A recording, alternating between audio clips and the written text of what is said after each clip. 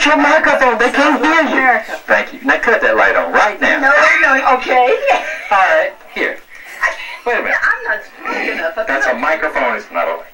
Okay. No. That. All right. Here we go. You're listening. You God are bless America. That's how I want to slow it. You are what? But I thought you were just asking me. All right. Are you ready? All right. Here we go, folks. The very first time this has ever been done. She is going to sing God Bless America. At the same time, I sing You Are My Sunshine. And we're going to do this at the same time. Sequentially, togetherness, The Royal Missa. the Royal Message. All right, look at me. Oh, it's hard. Be serious. Okay, bad choice of words. All right, here we go. I thought you had one of those Clear. harnesses that you could walk. You are my sunshine, my only sunshine. You make me happy. It's God's way. You'll never know, dear, how much I love her. Please don't take this sunshine. Oh. Are you singing God Bless? I just cleared my throat. Okay, now we're ready to go. I'm going to sing God Bless America, and she's going to sing You Are My Sunshine. You don't know You Are My Sunshine? You Are Sunshine. Do you know God Bless America? Not very well. Not very well. Okay. I flunked God Bless America. You did what? Flunked. I thought you said... Well, no, whatever. Okay, folks, here we go. This woman is You can so tell that joke in a minute. She has to stand beside a picture of him when he's not here. Look at this. Is this not... Put the picture up there. I'm not in love with your husband. You Now, I do love like your my husband. Yes, I husband. love your husband. Okay. No, I don't love your husband. Frank is so indecisive, no wonder he has trouble with That's the marriage. difference. Yeah. I do, I don't. Yes, sir. No, I don't. Behind closed doors. I do, I don't. I never tell. No, it's I don't, I do. I don't understand that. Let's just... Okay. Can you I wish I didn't. All right. What we're going to do, folks, it's my turn because she doesn't know You Are My Sunshine. I'm going to have to sing that song again because I know it. Well, I'll She's gonna try. sing. I'm going to sing 2 or 3 Okay, lines. I'm going to sing the patriotic song, God Bless America. All right. 1, 2, 3, 4. God bless America, land that I love. You gonna ever let me sing at your concert? And guide her.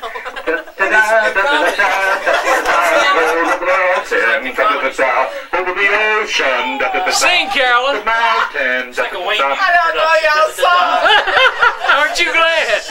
You are my sunshine, God bless my only America. sunshine. Land You make me happy stand while I don't and guide her. through the light of the night of the sun. Love, love, Fluff, fluff, fluff. love, love, love. Okay, now, Ray, could you tell that joke? All right, tell that joke, Ray. Dad, you Wait, tell wait. Please step in. What? Tell that joke, Ray. Come here. Dad, Now's the time. What? we're going to dub it in. About the horses. About the horse? Yes, About the jockey? yes. Here we go, folks. Listen now. You gotta watch his mannerisms. Wait a minute. What? Get over there. Missed the one. Yes, yeah. All right, you said we'd dub it in, and we're dubbing it in right now. We're gonna dub it in. There was a jockey that retired. And you know, most jockeys, little small fellas. And this fella had the other significant problem of having a hair lip. So he decided after he was retired for a while, he wanted to be around horses again. So he went down to the stable, the racetrack, and he walked in and he said, "Excuse me, sir, We do have a minister present. you got any horses for sale?" And the guy says, "Yeah, we got horses for sale." He says, "Well, you can tell by my thighs I'm a retired jockey, and I think I'd like to buy a horse to keep around." So the guy said, "Come on, let's go down to the stable and we'll look and see what we got." So they walked down, they looked in this first stable, he said, "Is this a mare or a gelding?" The guy said, "It's a gelding." He said, "No, don't want no gelding. Let's look again." So they went on down, and he says, "Well, look at this one here. Is this a mare or a gelding?" The guy said, "It's a mare." "Well, can we go inside and take a closer look at her?" So they walked inside. He stood there and he looked up because the horse is quite a bit bigger, the little jockey. He said, "If you don't mind," said, "could you lift me up so I can check her teeth?" So the guy lifted her up and he looked at her mouth and said, well, her teeth looks pretty good. So he set him down. He said, well, I'd like to check her eyes. So he lifted him up again. He, in front of her eyes moved. He said, well, it looks like you can see pretty good. Said, if you just pick me up, I'd like to check her hearing. So he picked her up and he snapped his fingers and her ear twitched and the other ear twitched. He said, well, she looks pretty good to me. And he walked around the side. He says, say, if you'd give me a boost, I'd like to sit on her. What? I'd like to sit on her. Oh, sit on her. So he boosted him up and said, well, she sits pretty good. And She does what? Pretty good. She sits pretty good. And he got down, he walked around the back of the horse and he looked at the rear legs and said, I just need one more favor. He says, if you give me a lift, he said, I'd like to see her twat. And the guy picked him up, picked up the horse's tail and shoved his face right up the and the fella pulled his head back, the jockey, and he shook his oh, me, what a poor choice of words. I want to see her twat around the twat.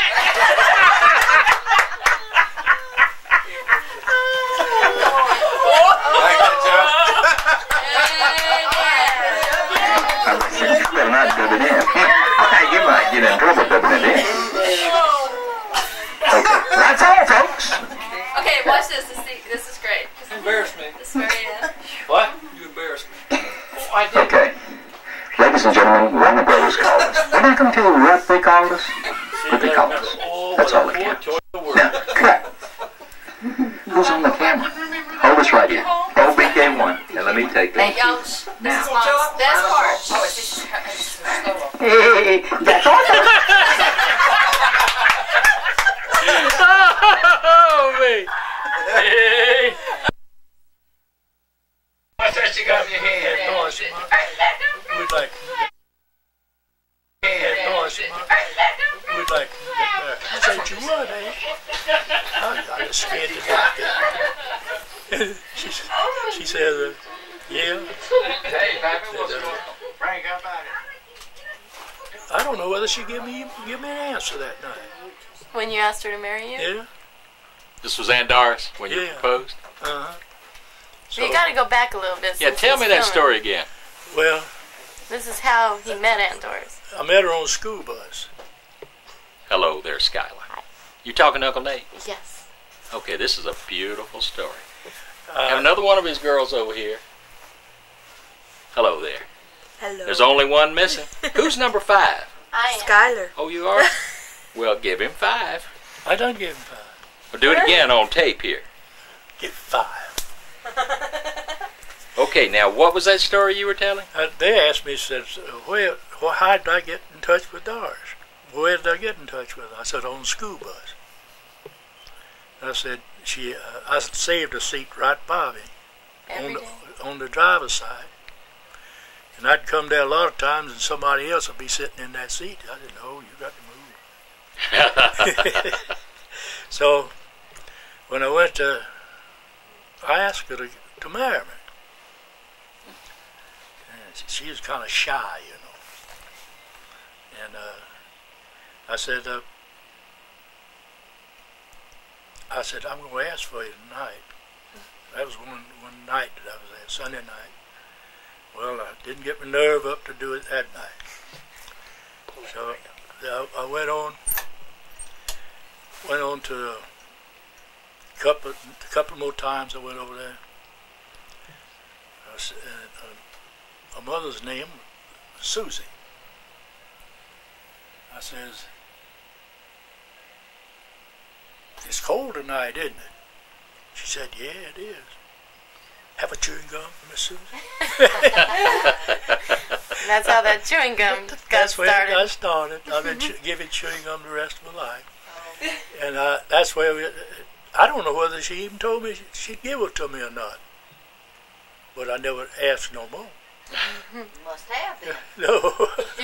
And how old were you guys when you got married? I was 19. How old was Aunt Doris? She'd have been 16 in September, and we were married in April. Uncle Nate, you know something? Oh. Bert and Ray and I, we were going to visit this thing right here and Soda Springs. But we landed at Salt Lake City, Utah. Now that's a long way from here, isn't it? Yeah, yeah. We had some time to kill before we were, in fact, we were going to spend the night in Salt Lake City. So what we did, we went to the Mormon Library, the genealogical library, the largest in the world.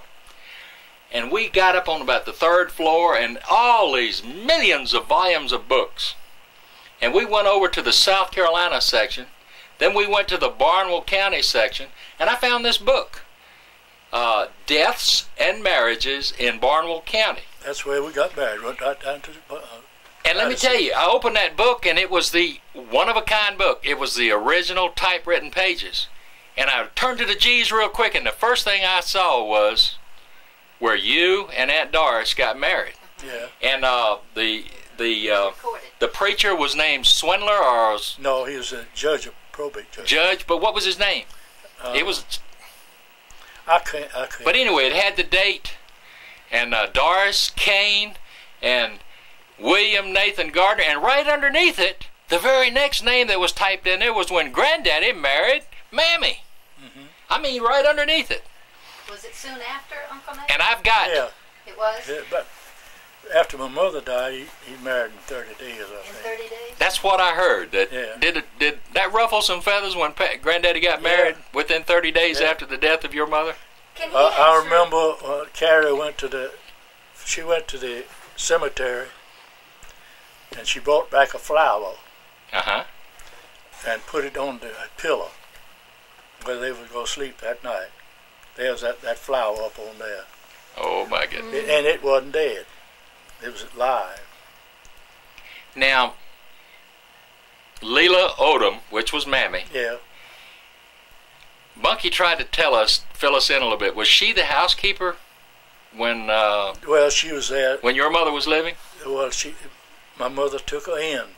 Okay. They didn't have nothing to eat. Now, she had 2 kids of her own, didn't Yeah. she? That was Romy And who? Mary. Now, where did Calvin fit in here? Well, that's my daddy's Brother's son? sister's boy. Okay, but Calvin, Wabi, Yeah. Wabi Roundtree, he was just one of y'all. That's right. I mean, just like he raised him, just like one of us. Can you tell us the story of 17 Pines Cemetery where Bertha is buried? Do you know anything? we talked No. about it the other day. He said No. that he could go there. I could go to it, but Uh-huh. they don't even have the road into that. No, cemetery it's now. tough. We had to go in with bush axe, but I talked to Joe Templeton.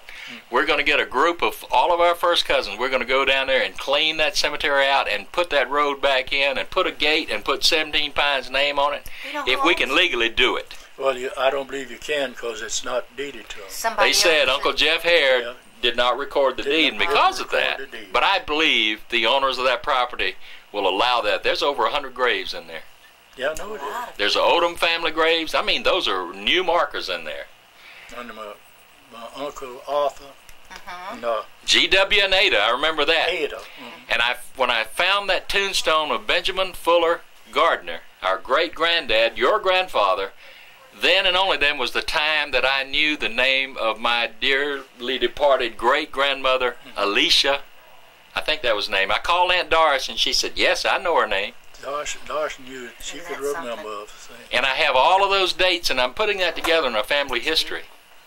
And I'm going to be calling on you to help me fill in some of the Nice. pages, the missing links, because Okay.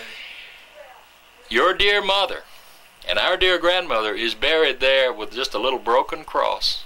That's right. And they said it was just the axle wheel of a carriage that marked her grave. And Aunt Fanny went down there and put in just 2 little pieces of 1 by 2 forming a cross with a single nail painted white and put it down in that broken axle marking your mother's grave. And I've got all the dates and everything, and I'm going to have a stone made that says beloved mother of, and I might, I'd love to put all 5 of your names on there. There was Isaac Franklin, there was William Nathan, and there was Alice and Nellie and Fanny and whoever I left out. Nobody. That was the Fearless 5. Yeah, 5. The Fearless 5, let me tell you. Show me that again. The Fearless 5. Let me tell you. I'm telling you. I want to hear And, the story again about the schoolyard and you sticking up for Pappy. Yeah. Every afternoon we'd get out, and this Herman Camel, I think you know him. And so he'd push him in the get his stickers, stick his feet, and what do we call those things? Cocklebearers. Huckleberries. Yeah. Huckleberries. He'd push him out there, and he'd be barefooted, you know. Didn't have any shoes, huh? No, didn't have no shoes. I didn't know what shoes was till I was 13 years old. So he kept picking at him. So one day he hurt him, and I jumped up and I grabbed him round. I got a headlock on his. I wasn't 6 years old. Good, crazy. How old was Pappy? Huh? How old He was about 7. Well, it wasn't about close a year. Yeah. A little bit in the year apart. So I got a hold of Claude Camel, and I got a clamp with my arm around his neck. Chokehold, huh? Yeah, that he couldn't get loose. He remembers to this day, huh? Yeah, I saw him about 3 years ago, and he says, you know, Nate, says, I never will forget that whipping you put on me. He says, I've never had nobody to put a whipping on me like you did. Well, what was Pappy doing? He was bigger than you. I know it. He just wouldn't fight him. Oh, my goodness. You would, though, Yeah, huh? I would shoot, yeah. I was a game cop. So I grabbed him around and I beat him into his face, his nose, his eyes. Well, tell me something. He couldn't catch my hand. I had it going so fast. Tell me something. Let's name all the kids. Now, when Granddaddy was married to Elizabeth Hare, the first marriage, I think. Isn't that right, Elizabeth Yeah. Hare? There was Aunt Elizabeth, Aunt Carrie, Aunt Ida Mae. Ida Mae is the oldest. All right, Ida Mae, Aunt Elizabeth, Carrie, and who else? And Elizabeth. And Elizabeth, and then Sam. And then Sam. Mhm. And then, when she passed away, Granddaddy married Bertha Viola Whetstone, Right, who is your mother. right. And there was then Isaac, then you next, and then who? I know there's Nellie, Fanny. Fanny. One passed away between And me Alice. Fanny Lou, yeah. Okay, there was another that we Yeah. never knew. What was? It was a boy child, wasn't it? It was a girl. It was a girl. I never heard that. Yeah, she lost At birth or what? yeah. Okay. And then after that, when Bertha Viola passed away, Granddaddy married Mammy, and that brought in 2 more kids. That's Now, right. what I'm going to ask you, Nanny's name. what was it like, Leela Odom? Okay, thank you. What was it like to have that many kids around the dinner table? And what were Well- you allowed to do? Were you allowed to get the food, or did the grown-ups sit down and eat first, or what? Well, we'd get in a racket sometime, and Leela would go to Papa and say, Bennett, your children and my children's fighting our children. Yes. That's what I wanted to hear. That's it. Your children, my children's fighting our children. I'm telling you, because there was a pile of them there. That's right. And at what time? Let's see. I remember Mammy cooking on that old wood stove. I mean, it's just a solid metal top, and it would get red. Warm morning stove. Yeah. We used to have a long table in there. Yeah, Real long, where everybody could that's sit. right. We are bringing back some old memories.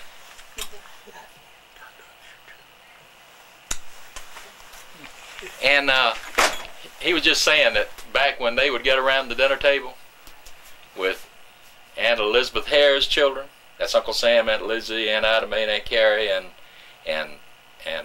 Bertha Viola's children and Pappy's, Granddaddy's, that would be our father Isaac and this dear beloved man right here, Nate, and Aunt Nellie, and Aunt Fanny, and who else? And Aunt Alice. Yeah. And Alice, yeah. And then we left out Mary and Martha somewhere. That's Later. Well, That's that's Leela's- That's her child. Sure. Mammy's children, but Granddaddy was the father, wasn't it? Oh, yeah. yeah. Okay. And We they left out lost- Mary and Martha. They lost another one, too. It's just like it. They lost another. Yeah, they lost Yeah. another child. Gene, what he said was that Mammy would come in there and say, Bennett, Your children and my children are beating up our children. Great. I love it. He just told us a story about when he took up for Pappy. It's wonderful. Well, It's wonderful to be able to share beautiful stories like this. And I'm going to come back to South Carolina. I don't want to put the bad thing to it. Now, do you have any bad stories? I sure have. Now, Pappy told us a few bad stories. I want to know the secret of the smokehouse that used to be on the far end of the house. Had a swimming pool in it. Had a swimming pool in it, and Mammy never would let us go in there. It was all locked up. What? The sausage and everything would be hanging up in there. Pappy said that's where he got his whippings. Yeah. Did you ever get a whipping in there? No, I'd run out from there. I could be where I could always get going. Now, tell us just one bad story. I mean, where you were No, real this, bad. This is too bad. I couldn't. Now, wait a minute. You didn't kill anybody. I come out in there. Oh. Don't tell anything now that you Yeah. can't tell. Well, what I'm telling you is truth. Okay. So, you want to know it? Yes, sir. This is Mom's. We can edit this out if it's real bad. My dad But I bet it's never not would. so. Leela never would let Romy go into the woods. We did logging in the wintertime, see. And one day she came in there. Papa came to get our lunch, and when he didn't take time to get the lunch, he turned and came back to the woods. I said, "Where's our lunch?"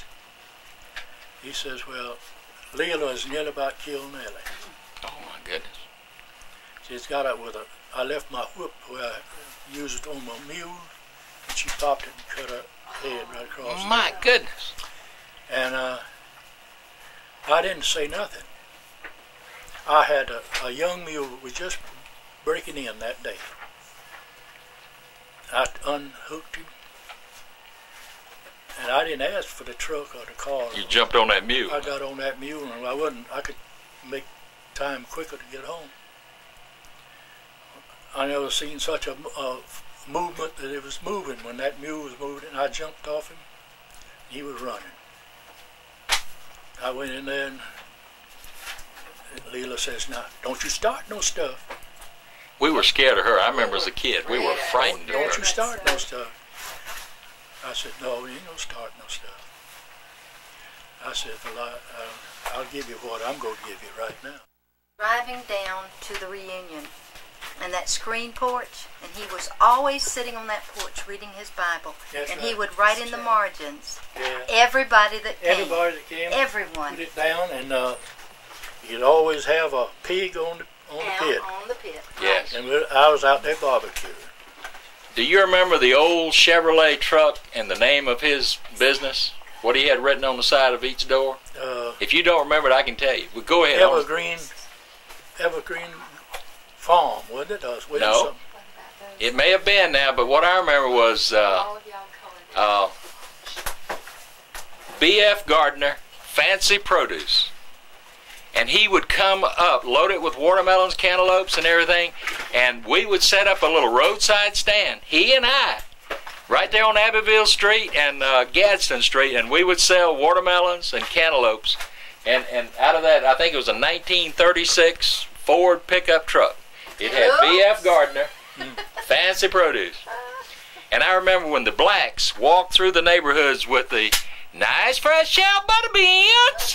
That was good. Do you? Nice fresh out butter beans. And they would have a can, and they would just dip down, and then they'd sell them by the number 16 can full for about, I don't know. Hello? I don't know how much they cost. 25 cents. Something like that.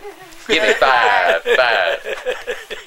Well, Uncle Nate, you just don't know how wonderful it is to sit back and share memories like you have I to us. hope you don't show this. Hey, I won't. I can edit. Let me tell you It's something. going to be shown far and wide. Yes, it will. You're going to be famous. But you are. I'm talking about this here. That I'm ashamed Oh, of. no. Hey, the mammy thing, No. we can cut that out, but let me tell you something. No, that won't be shown. The beauty of that story, and it sounds like it's real hard and bad, but let me tell you, the love that you have in your heart, you forgave Mammy after that for what she did, and she forgave you for what you did. that's the reason I stayed down there for 10 years after Doris and myself was married. Where did you She live? had, my daddy built me a house right down in front. That's right.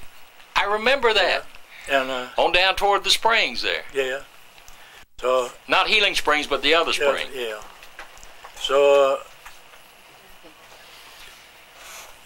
what's something I wanted to say, you know. The reason you stayed down there so long. For 10 years. Doris had to suffer to take care of my two children, my two sisters. My goodness. Fanny and Nellie. No, Nellie and Alice. Now, she always loved Fanny. She Nellie took and care of us, yeah, Nellie and Alice. And so, Well, where was Mary and Martha and and my daddy, Romy and... she wouldn't hit Nellie no more, but she got my daddy to whoop her. Oh, my goodness. Hey, Granddaddy So- could lay on a whipping, couldn't I he? know it. And the last time that he gave her a whipping, he had a hose pipe beat. My goodness. And so, Now I know where Pappy got his whippings from. He used to whip me. He'd go down the backyard and cut down a tree and Alice, and then go buy me a bicycle or something after whipping me. He had he, some kind of psychology. Alice They work. came running They work. down to my house and says, Papa's about to kill Nellie with a Oh, beat. my God. Let me ask you about the WPA days. Pappy used to tell us about he worked down there on that swimming pool. You remember the swimming pool back there, right where the property that you bought eventually? Yeah. What was the story about the swimming pool and the WPA? Were you there then? He said Yeah, he was yeah. paid 50 cents a day or something. We built that road to go right in front of it. That's the road to sale now. The remains of that old swimming pool The is still bottom. right there. Oh, yeah.